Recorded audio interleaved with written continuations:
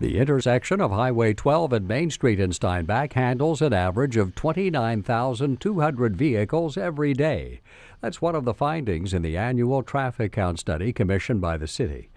The study shows the busiest intersection in Steinbach is Highway 12 at Park Road with more than 2,800 vehicles per hour during peak periods. It's followed closely by Highway 12 at Main Street.